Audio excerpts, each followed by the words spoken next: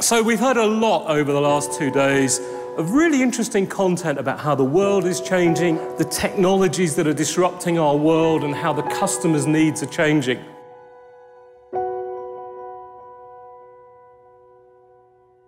So I'm really going to focus on 3 follow-ups to that, which we hear all the time from clients. The first is, what's different? For 30 years, we've been hearing that technology is going to change our world. What's different this time round? Secondly, we keep hearing about unleashing the potential of our people. What does that really mean? How do we go about making sure that our people can really respond to the world that's changing? And the final piece, which is quite an important one, is where is the money in all of this?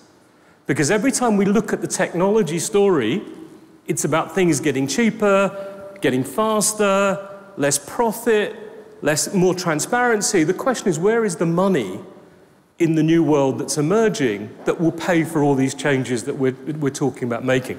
So that's what I'm going to focus on in my presentation. And I make no apologies for leading with people, because throughout history what we've seen is that big technological change programs generally fail. Something like 70 to 90% fail. And they never fail because we made a mistake with the technology. They fail because we haven't understood what we're trying to do, the people haven't bought in, we haven't adapted the culture, we haven't changed the power hierarchies in the organization, so we try and replicate what we did before in the new technologies. So the real challenge now is about how do we make sure we take people with us and really build their capacity to respond with these technologies in a powerful way. And the other thing that became very clear yesterday from all 3 presentations and what we heard this morning is that no one has a right to exist anymore. Every single industry is being asked very tough challenge questions.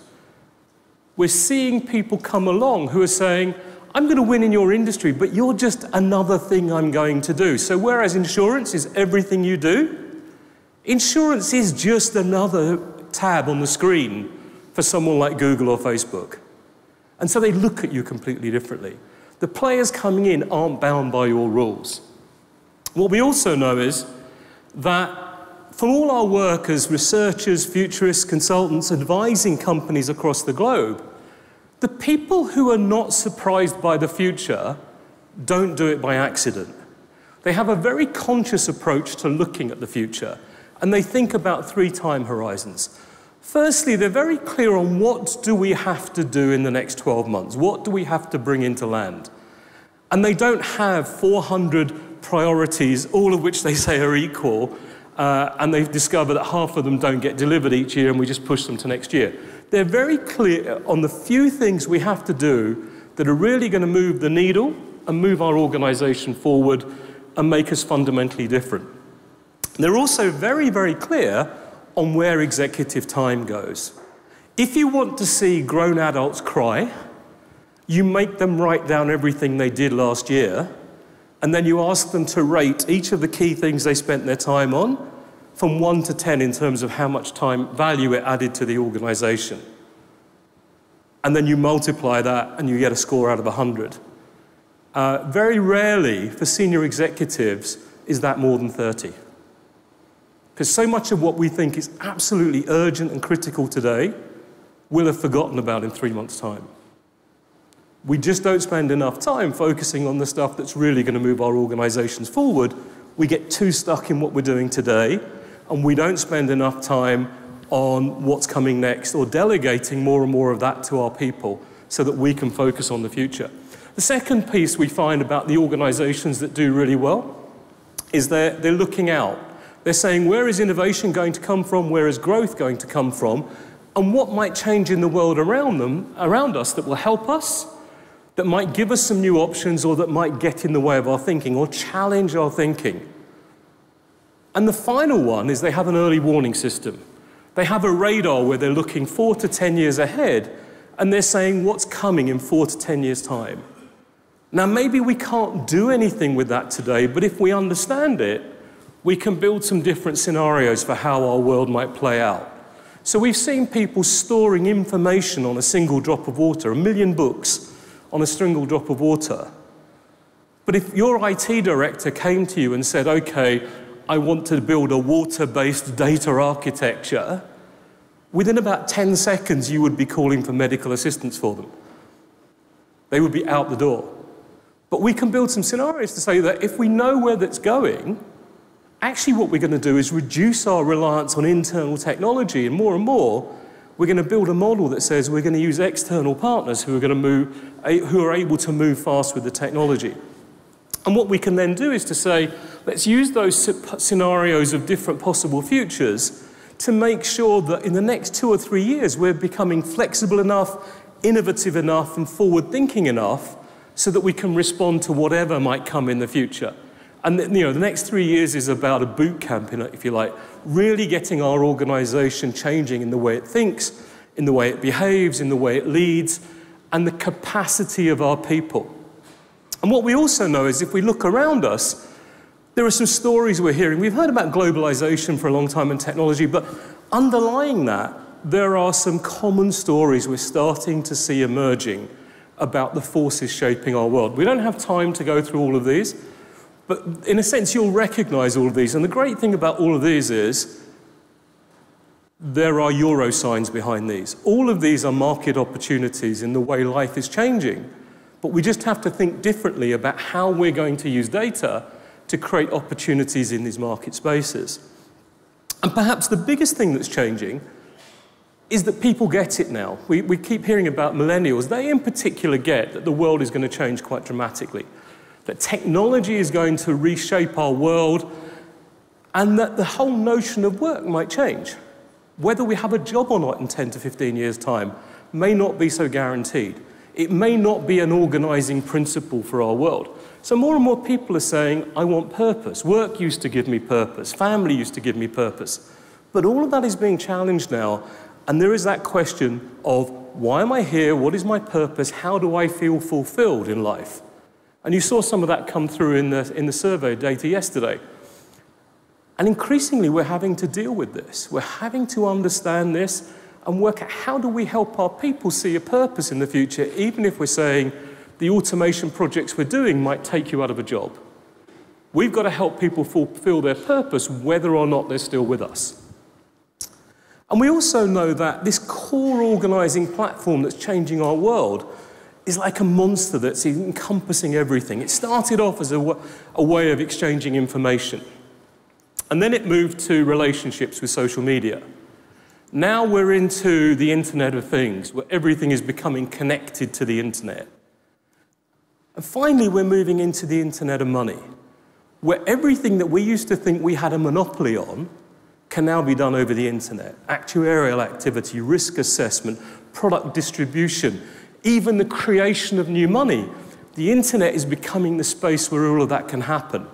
And it means that no one has a monopoly on delivering those services. And really what we're seeing is a collision, as a result, between two different worlds. On the one hand, there are those of us who are born in the physical world. We make cars, we build houses, we do insurance. We see the world still in a very physical way. Even though the policy is electronic, we still see it as a piece of paper. We still think about it as a very physical object. We use technology, but we see it as something we use inside our business, not what our business is. We're now colliding with a world of people who are born digital. So we've heard a lot about Google. Well, Google is a classic example. They don't see data. They don't see cars, houses, insurance policies. All they see is data. And they believe that if you can get the data in any industry, you can then create new products and solutions for that industry based on what the customer wants, particularly if you own the customer relationship. So they have the world's biggest search engine. They run 2 airports. They have the biggest selling mobile phone operating system. They have the driverless car that's driven more kilometers than anyone else. They have a company that hopes to extend your life expectancy by 50 years. How do you motivate a 110-year-old CEO? We're entering a very interesting space right now, where the new players see everything as data. Everything is data. And our challenge is about how do we start to think that way? How do we start to develop the mindset that these people have? And the answer is we already have it, we just ignore it. A huge number of people inside our organization are already thinking that way, but they're hitting barriers. They take the ideas up, the organization, and they get knocked back. Or they're told they're not allowed to think that way. Or we tried that once 10 years ago, it didn't work, so we can't do it. And the real challenge is about letting go. Is about opening up so that the talent we have that is just as good as Google's or better, so that that talent has the opportunity to really flourish. And what we see is that in the face of this, some organizations are doing better than others. So we heard about United yesterday. The interesting thing about the United story is that we all knew what the right answer was. If we had said to any of you, we're going to send those security guards onto the plane, we're going to drive that 69-year-old man off, and the whole plane is full of people with smartphones and social media accounts, you don't have to be PR trained to know that that's a very bad move. And yet, United is so much thinking like a machine that it lost sight of its people. And its people didn't feel empowered enough to do the right thing for the customer, or courageous enough to do the right thing for the customer or the organization, because they could have taken those 4 members of staff, put them in a taxi, and sent them from Chicago to St. Louis. They could have stopped twice for great meals. They could have bought them all a nice gift from Nordstrom's, and it would have still cost less than $1,000. Taking 4 passengers off the plane cost them $4,000 because they had to give them $800 and a hotel room and meals. Our challenge is, how do we get beyond machine thinking? And then you look, British Airways recently had the problem where 75,000 passengers were stranded around the world because their computer systems failed. Apparently, a contractor switched off one switch that switched off not only their computer system, but the backup system. Now, even Windows 8 gives you an option to say, are you sure? But somehow, they did that. At that point, everything that British Airways did since then has been about how they're going to fix their systems problem, not what they're going to do to make life better for the 75,000 stranded passengers. But had British Airways taken 10 minutes to look outside at the world, it could have said, we could fix this at very low cost. We could use the Uber or Airbnb model, where around the world there are literally hundreds of thousands of travel agents who we could give access to our systems in a crisis. We could automatically allocate each passenger when they're booked to a travel agent. And if there's a crisis, that travel agent can contact the person and rebook them onto another flight. They could probably call them before they even know there's a problem. And we're only going to pay that travel agent for that little transaction. But think about the brand benefit of doing that. So what we've got is a mindset blockage in a lot of organizations where we're not standing in the shoes of the customer or the shoes of our staff and saying, how do we organize to make sure we can deliver the kind of service they really want and our people feel like the organization is supporting them to do that. Contrast that with my favorite app at the moment. This is a banking app called Monzo. Any of you here seen it? One hand here, great. Tell everyone else about it. This is when you look at most banking apps, you can see the structure of the organization in the app. If you spend 10 minutes, you can work out who won the arguments about what we can and can't do, or what the customer can and can't do with their own money. Monzo is completely different. If I go to a typical app to buy insurance, travel insurance, and I have the crime of forgetting to buy it before I travel, I want to buy 3 days insurance, I might have to pay for 10. Monzo, if I want 3 days insurance, I pay for 3 days insurance. Because there's no human involved in that process. It's an entirely technological process. It's only data moving around. And their entire business is based on understanding the customer and their behavior, and then creating solutions around that, and then working out how do we make money out of doing it. And it's entirely driven that way from the relationship and owning the front end. And we're in a very interesting world right now in terms of how we view that emerging future as a result of these mindset shifts. Because one view, and we've heard this a few times, is it's a winner-takes-all world, it's a Star Wars world, it's all about grabbing the most land we can, eliminating the competition, blah, blah, blah. And then there's another view that says, actually, it's less like Star Wars and more like Star Trek. The first Star Trek was based on an abundance model, where actually there was no money. Whatever you wanted, you got for free. There's people saying that actually, in the next 7 to 10 years, if we do it right, the global economy could grow from $78 trillion to about $120 trillion. More than 50% of that will come from businesses and industries that have either just been born or do not yet exist. I think that smells like an opportunity. That's where the new opportunities come for insurance, where whilst a lot of other stuff we're doing is getting commoditized.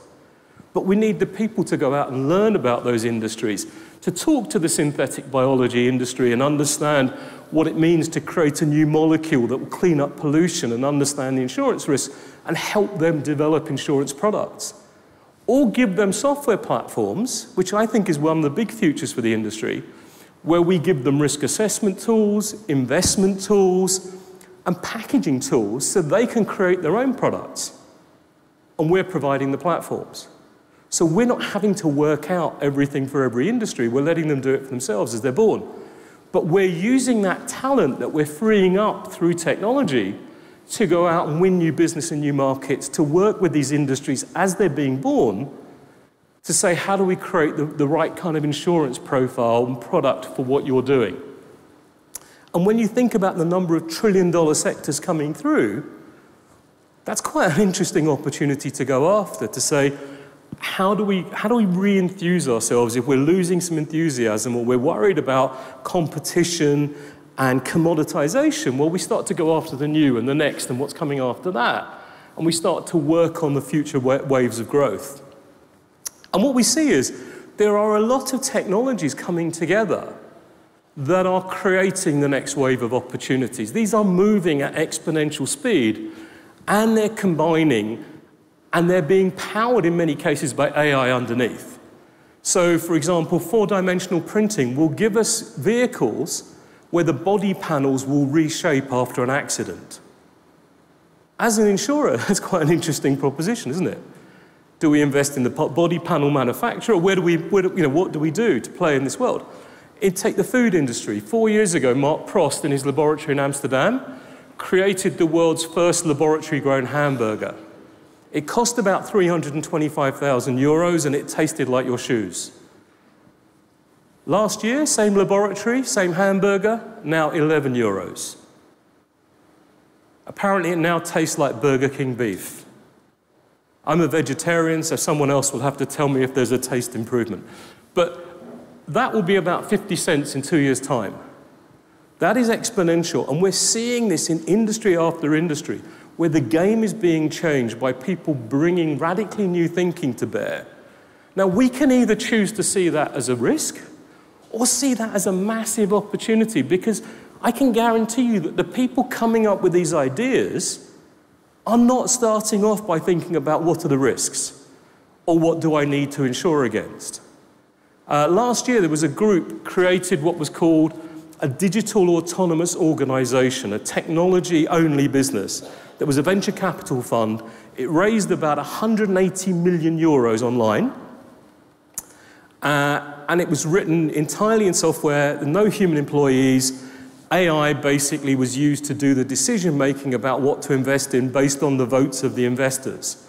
It ran on blockchain. It ran on a platform called Ethereum. Not once did the 24-year-old Italian developer of the system think about legal regulation, insurance risk, or accounting risk. And actually, someone found a feature in the code that allowed them to take almost half of the money out and put it into their own fund. And because blockchain is anonymous, they don't know who it was. But there was no protection for the investors, because no one had thought about that. Now, on the one hand, you'd say, well, that's terrible, that's highly risky. On the other hand, you could say, there are about 5,000 projects out there creating these digital autonomous organizations right now, all of whom are going to have to manage those kinds of risks. How do we get alongside them? How do we become the first insurance companies to be thinking about these things and pioneering the ideas? In legal, you're starting to see this happen now. People becoming the pioneers in assessing the risks, identifying the legal issues around new industries based on blockchain, based on AI. And what we understand here is we are becoming a computerized world, where literally everything in our world is going to become a computing device of some sort over time. This year we've seen people put sensors on bananas. Now you might laugh, but when we say that 40% of all the fresh food in the world is wasted, if we know where that food is and we can track it, we can dramatically reduce the amount of waste in the food chain. And we can change that. And as an insurer who might be insuring against that, then suddenly we become interesting. We also know that we've been able to do computing calculations on bacteria, or with bacteria. So literally everything, including the human body, is moving towards becoming a computing device. And we heard yesterday a lot about artificial intelligence, if you like, the mother of all technologies.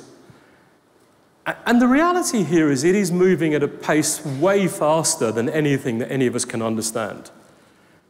Stephen talked yesterday about Google's DeepMind beating the AlphaGo system, beating the World Go champion.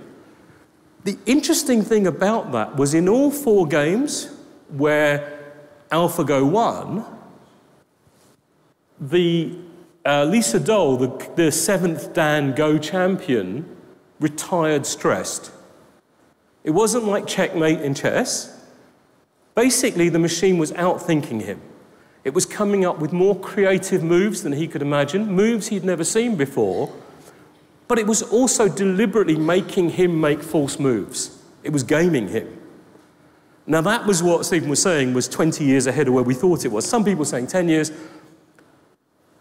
That system was brilliant at playing Go. It learned how to play Go, it learned the rules. Over here, you have IBM with Watson, that's getting very good at doing things like insurance risk assessment or being applied to diagnosing cancer. But if we tried to teach AlphaGo, in its current form, how to diagnose cancer, it would become very good at it, but it would forget how to play Go. So it's smarter than humans in one domain right now. But the next generation of what's coming through in AI are called generative adversarial networks that think and behave much more like the human brain. So they will be able to learn and exercise multiple human intelligences in parallel. And that's where we need to really get our heads around this, is to say, do we understand this stuff and what's coming? Do we understand the potential impact for our business, but do we also understand the impact on the marketplace, which is much more interesting? The new industries it enables, the new ways of doing business it enables, and therefore the new insurance opportunities it enables. So simple things like with a car.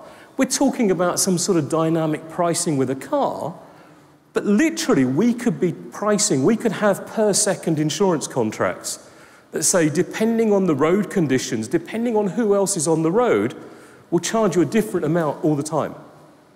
Depending on the theft rates for cars in your street this week, we'll charge you a different rate for the insurance for your car. No human has to be involved in that because we've got enough accumulated data and we're accumulating enough data to be able to do that. We could literally create all sorts of fascinating products. There's a Japanese insurance company that insures you against getting a hole-in-one when you play golf. Because it's no laughing matter in Japan. If you get a hole-in-one, you have to buy gifts for all your friends. And the minimum is about $5,000. So if you're striking the ball sweetly, the first thing you do is not boast to your friends, it's get on your phone and get insurance. So we're moving into a world where literally every human activity becomes the potential for an insurance product. Take dating. Some of you may no longer be in that space where dating's an issue. I was divorced recently, so I'm back in that world. It's horrific. But the interesting thing is, people are now starting to talk about getting insurance policies against bad dates. So at the kind of lowest level, you insure, for the cost of the meal. At the other end, you insure for kind of psychological help if it was a traumatic experience. We can insure against not enjoying a film. We can start to think about life and every area where there's pain or pleasure and think about how do we insure for that. Now, I get that as a traditional set of insurance companies with history and all those things, those probably aren't the first things you think about when you think about your next product set. But I can guarantee you that that's exactly where the Googles, the Facebooks, the Amazons, and those players who have infinite data are saying, where do we look?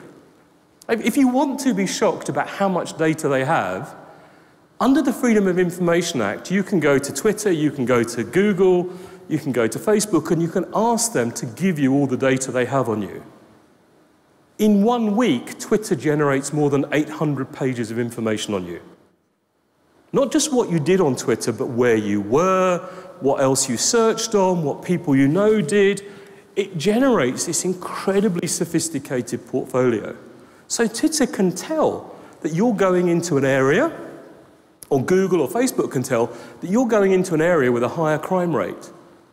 It can offer you some personal protection insurance there and then to say, you know, what if your car gets stolen or you get mugged? Do you want to buy for €3 insurance for that time? My guess is you wouldn't know about that at the time that they do. But this is what AI is allowing us to do. Imagine having just infinite amounts of data. Your bright people would work out these products. But what we're doing is building into AI the capacity to do this kind of thing. So you take driverless vehicles. Great idea.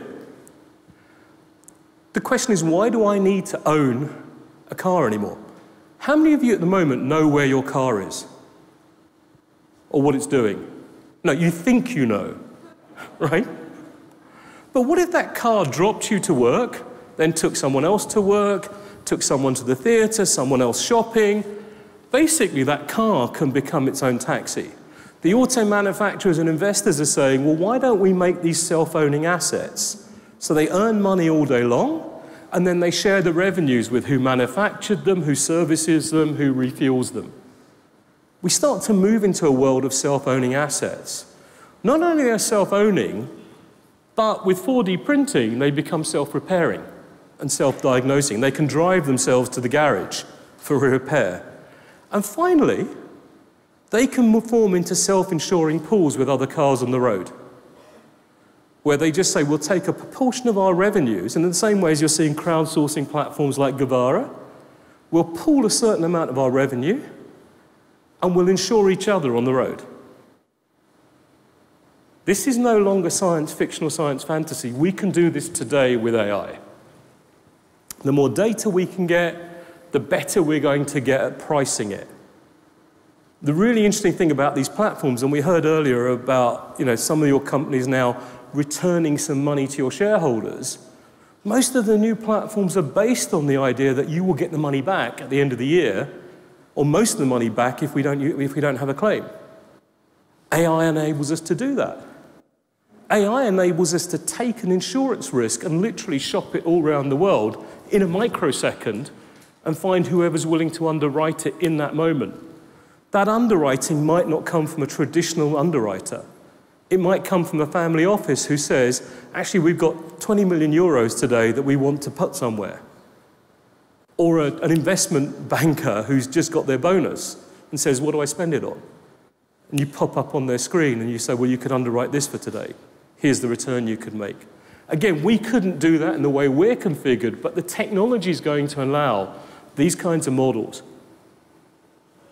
What all of this means is that we have to really make sure that the level of digital literacy in our businesses is sufficient, that we understand the world we're moving into, we understand the new business models it's creating and enabling. Because without that, we're not going to be able to compete in this space. We also know we're moving to a world of near-perfect knowledge, where there'll be sensors in everything. 100 billion devices, 1 trillion sensors. This is a company called Dermot that makes what's called a smart mattress, which you can already buy. It has tens of sensors inside it. So it can tell you what is your best position to sleep in, when during the night do you get your best quality sleep, your most restful sleep. It's also connected to your smartphone. And so they market this on the basis that you can find out if your bed is having fun while you're not in it. But we're going to move into the world. So that starts to mean, well, actually, we can embed insurance into these products. Because the cost of divorce, as a result of the information, and we've got concrete evidence that your partner's had an affair, who pays for the cost of the divorce? Well, we could start to build into the product insurance. We start to create a lot of new products when we start to think about it. And then, you've heard about blockchain. This is clearly the game changer. Most people are looking at this as a technology. Why would we want to do this? I think that's completely the wrong lens. This is about China saying, we've tried for quite a while to establish the renminbi as a rival currency to the US dollar. Because the dollar, in a sense, controls global financial markets. If we wind the clock forward 10 to 15 years, it won't be so much the currencies that control global markets, it's the financial platforms that world trade happens on. And so they have a plan to put the whole of their economy, basically, on blockchain. So if you're worrying about whether blockchain will happen or not, I would say, what is your level of confidence in China and China's ability to change global markets? And if you think they might carry on doing quite well, then it's worth understanding blockchain and where it's going and how fast it's moving.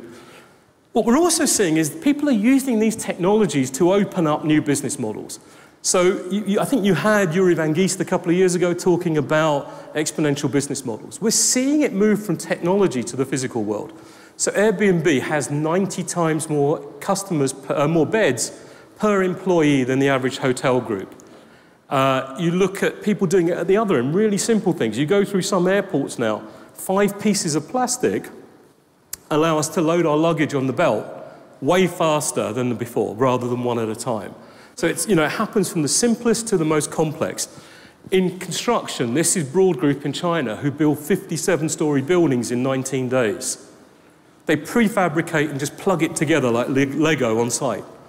We're seeing this happen in industry after industry. In the auto industry, these guys can come up with a new car design 1,000 times cheaper than the average car company and manufacture the cars up to 22 times faster.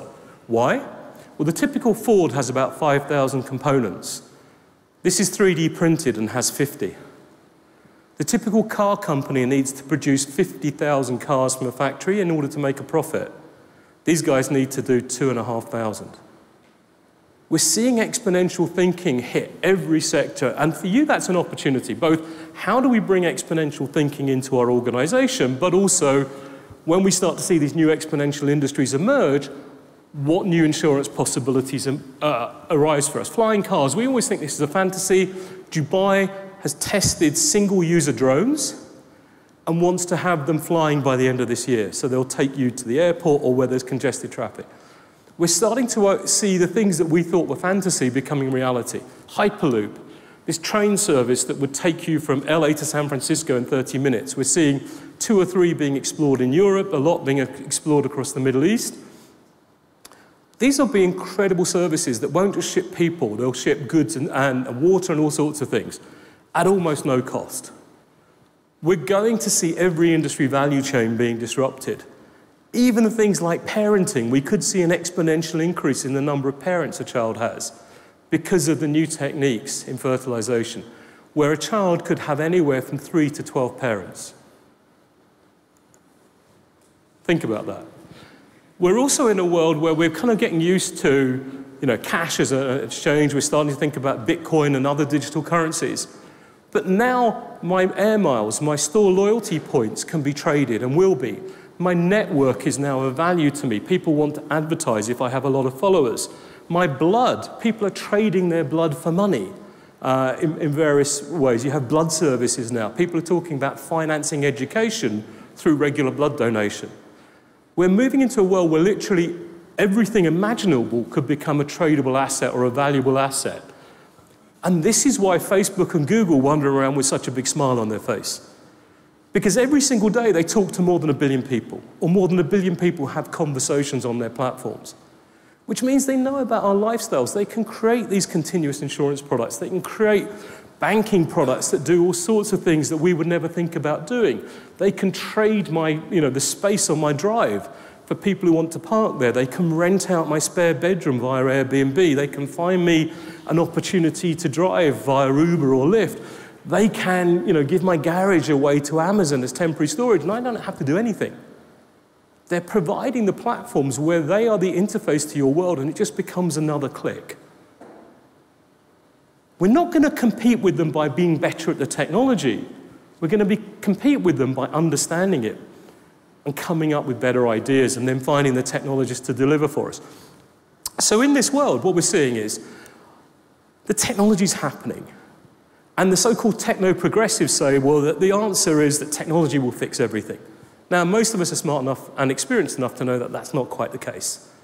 And these guys are saying, actually, in order to win with technology, you'll eventually have to become technology.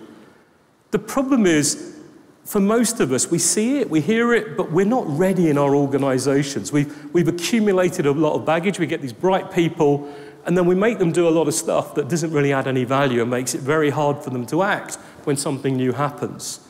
And we're also constantly hearing these stories about how many jobs could disappear.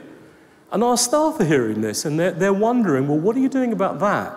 You're automating, but what are you going to do to help me get a job or help me deal with the issues? And as I said, the technologists are saying that actually if you want to survive in the future we're moving into, you're going to have to use the genetic implants, the electronic implants, take the cognitive enhancement drugs, cryogenically freeze yourself, all those things in order to survive that world. Now, whether or not you like that, that's a huge opportunity from an insurance perspective, because all of these things are going to be services that people pay for. So the question becomes, well, how do we then make sure that we stay focused on humanity in this world we're moving into? And the first is, my guess is that not one of your businesses has people sitting there on a daily basis going, well, what shall I do for the next day? Everyone has a very full agenda, and normally way more than they can handle. So we have to stop some things in order to free up time for people to do some quality thinking and some quality learning. And that means stopping things. And the best way of doing that is because we can see that, 10 years' time, the world could be fantastic and totally different, and we could be servicing all those new markets. But where we are today, it all just looks very messy in terms of how we get there. So the first thing is we have to stop a lot of stuff. And the best way of working out what to stop is not to ask your executives. It's to ask your staff. What would you stop doing tomorrow if no one noticed? The meetings, the reports, etc. You spend 4 days writing a report, someone else spends 1 second reading one number on one page. How do we start to free up time and space to educate people and to start thinking about tomorrow? The next is we have to develop digital literacy across the organization.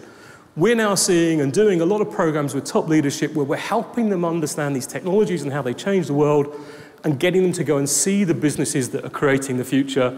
So you develop genuine digital literacy. You don't just send them PowerPoints or loads of information to read. You get them to engage with it at a physical level, and you do it all the way through the organization in different ways. The next is thinking about what are the skill sets that are going to help us navigate that future. What are those capabilities that our bright people are going to need to solve the more complex requirements of customers, to go and talk to new industries and new businesses, to co-create new insurance solutions, to define new self-service insurance platforms? And they're a very different skill set to the one we have today. One of the dirty little secrets we have in business is that we're very stressed, and mental health issues are rising. And particularly when professionals see that they're going to be replaced by the automation system they're training, they don't get excited by that. They get more stressed. So we have to acknowledge that and start to think about what support are we putting in for those people, or even helping them retrain to become mental health professionals themselves. Around innovation, the risk is that in the face of all this, we try and create 1 million projects. We try and create thousands of projects. Actually creating a small number and doing very quick experimentation to move them forward, and having very clear tests to say, what do we need to do in 15 days or 30 days, and if we're not doing it, then stop the project. So we're constantly testing ourselves. Around innovation, people always say to me, I don't know how to work with the insurtech companies. Well, one of the best ways is to set them challenges. Have competitions where they pitch their ideas to you. or to have a fund where you're investing in a portfolio of them so that you're learning and you're creating new solutions for yourselves and new options. We've gone through a very rapid tour of some of the challenges we face around technology, how it's changing business, how it's creating new business models, where the opportunities might be, and how we make sure we have the capability in our organization to respond. My guess is when you go back and start talking to some of your colleagues, their instant reaction won't be to stand up and applaud you.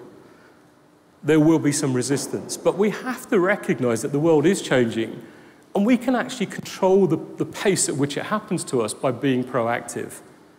The author Graham Greene says there comes a time in everyone's life when you have to open the door and let the future in. The reason I guess you guys are all at the top of your businesses and doing as well as you are is that you have a track record of having that door open. I hope I've just given you some ideas on what sits inside the other side of the door for people in particular and markets so that you can keep taking advantage of that. Thank you.